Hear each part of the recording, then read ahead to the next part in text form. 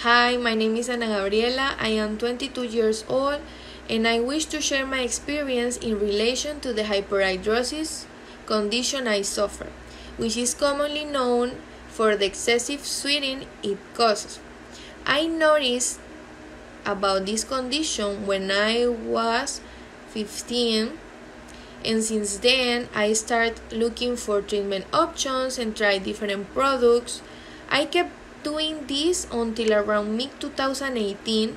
By 2019, the Dr. Humberto Juarez performed a minimally invasive surgical procedure called thoracoscopic VATS sympathectomy to treat my condition. Nowadays, I can say I obtain good results as I can conduct my daily activities with much confidence.